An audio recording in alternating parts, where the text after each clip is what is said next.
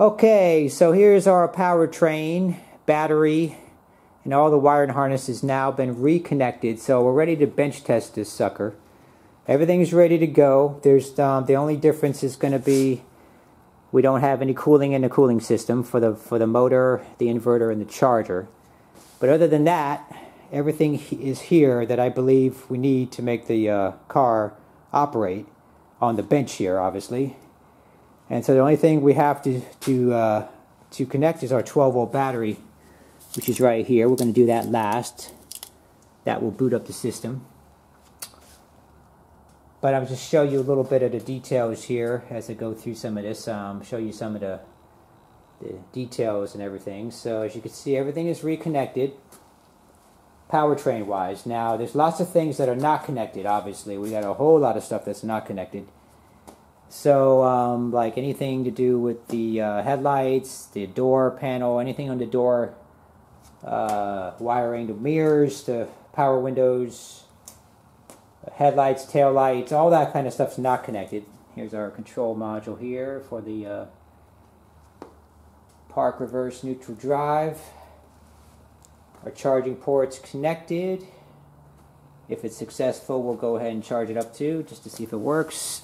But stuff like this is, see, one of the big interesting things about this is that, you know, how much can we get away with here? So,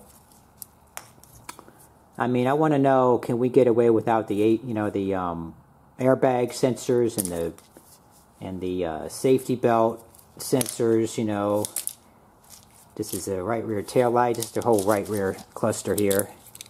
The TPMS, tire pressure monitoring system. Wiring. If we could do away with all that stuff, because I don't really want any of this. I don't need any of this stuff to carry over. I just want the basics. I want the motor, the battery, anything it takes to operate the car, basically. I don't care about any of the other stuff. So, it's our accelerator pedal right here. We've got our everything up on the dash right here. So we have our key ignition. We've got our display here. We've got our charging indicator, state of charge.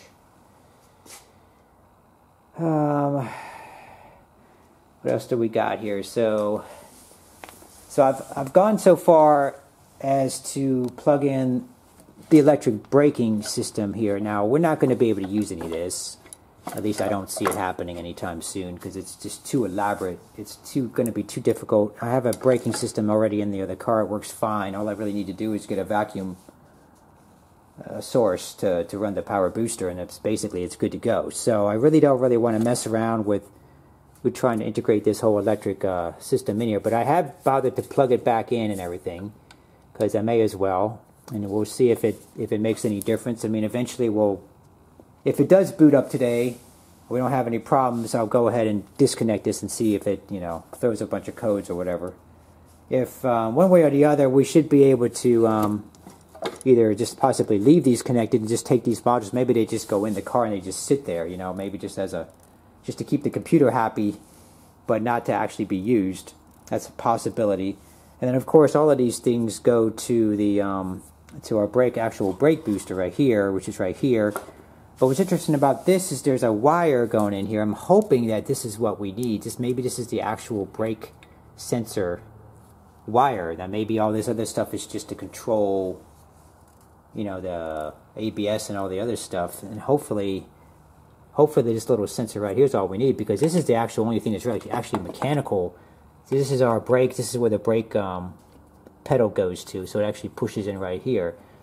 So hopefully we can keep just this portion of it and maybe use a lever or something for our regen braking, or just some sort of apparatus to get that to work, because we definitely want our regen braking to work. And plus, in order for the car to get into drive, you have to be able to push on the brake pedal, so it has to get some sort of signal. Now we may be able to just have a switch or something, or just some sort of like toggle switch or something, maybe just a a little switch behind the steering wheel or something. Maybe that's our regen braking, maybe like a behind the wheel paddle shifter kind of, regen braking type of thing. And then I've also, what I have here is I have the wiring, so all of the grounds are going back here.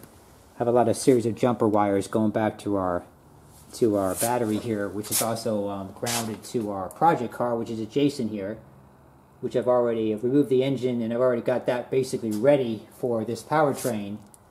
So it's literally going to the car it's going to be going into. It's grounding to the car that's going to be going into. So literally, if this works today, we'll have everything we need. We know everything's going to function because it's everything's right in front of us. So that's pretty much it here. So let's go ahead and plug in that 12 volt and see what happens here. Just connected the 12 volt battery. I think I heard something, but nothing has blown up yet. I'm still alive, so that's good. Let's go ahead and turn the key on, see what happens. Let me try putting the brake pedal on here, see if that does anything.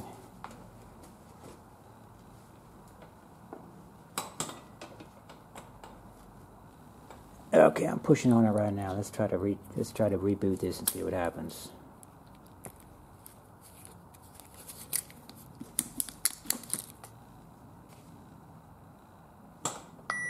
Nah, not ready. Of course it's not ready. How could it possibly be ready? So that's what we're getting here right now.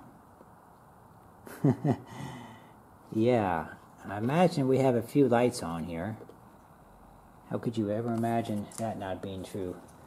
Let's try the brake light, see if that does anything. Oh, that doesn't even do anything. Huh. So much for that, that didn't do anything. Must not be connected. The handbrake light, that should have turned off the brake light at least. Oh, goodness gracious. So yeah, lots of error messages, lots of stuff not even showing up here. Let's see if we can... We do have power though, of course. Now one of the problems with this is that we don't have any kind of way to...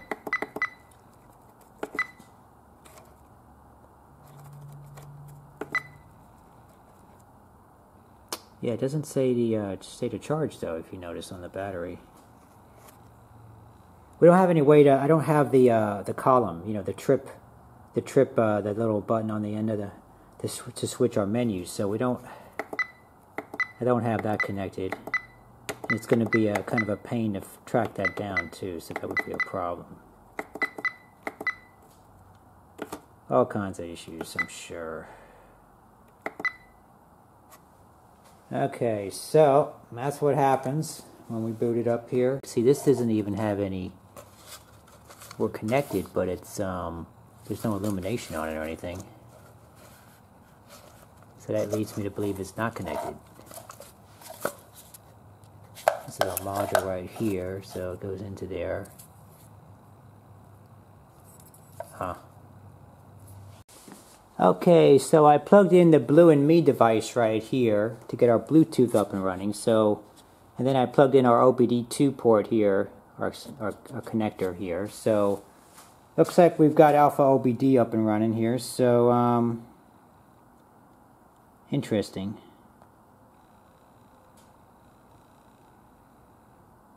So this is going to tell us everything that we probably already know. For example, we know nothing's working. Obviously nothing's working. Huh. Connected to the pins 6 and 4 of the interface. Connect the yellow adapter set. Let's just see what's going on here. Well, we already know we're not getting any battery indication here on the display. There's nothing that shows the battery, so it's like the battery's not even connected. And yet it is. So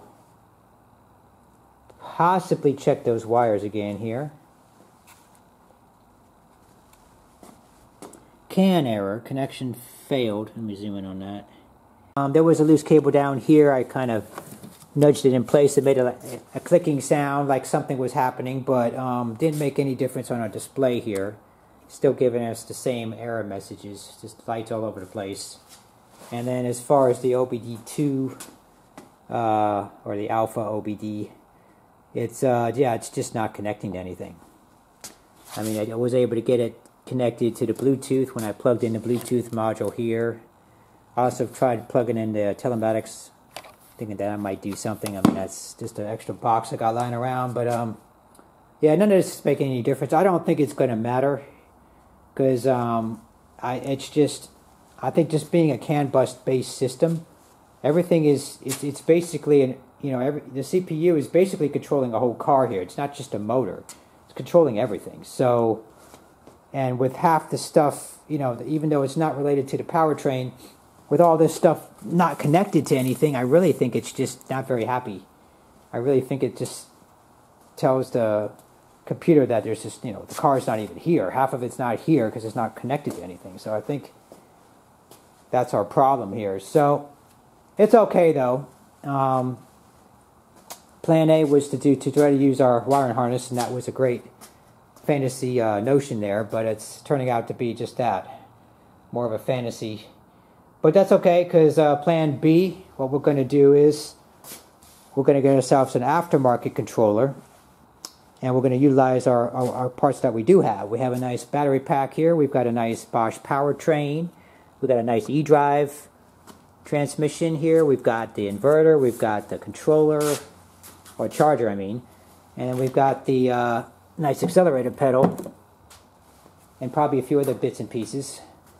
But just for that alone, we have most of what we need to make we have a nice cord here for our charger. We'll carry that over. So we have all kinds of good stuff here. It's just we're not going to be able to just simply put it back together, at least not without connecting everything. I guess we could probably use this if we can figure out what wires we need. It's funny that there's so many wires. You think there'd only be like 1, 2, 3, 4 different, or maybe 5 different wires, but of course there's probably like 25 wires going in there. Why that's necessary, I don't know. But so the nice thing about using an aftermarket controller is that it will be just a purpose-built product. So it will be just to power the car. Like, it will be only about, putting it into park, putting it into drive, regen braking, and then off. That's like the 4 positions it's going to have. It's not going to care about all this other crap. It's not going to care about, if the taillights are on, or if the airbags are plugged in, or it's not going to care about any of that other junk. It's going to care just about one thing and one thing only. So, looking forward to that. That way I don't have to deal with this freaking wiring harness from hell. This is pretty much what it's been. Just taking the time to put this back together has been a pain. But anyway, so one door closes and another door opens. And I'm still looking forward to the future here. I think this is going to be a wonderful series of videos to come on our EV project. But this is going to be the last video of the teardown series. Since we are now done with this, there's nothing else to tear down. With the exception of one more video, there will be the battery teardown video. That's coming up next. But otherwise, that's going to do it. So, yeah, hope you guys found this series useful and helpful. Please like and subscribe if you did, and many, many more videos to come.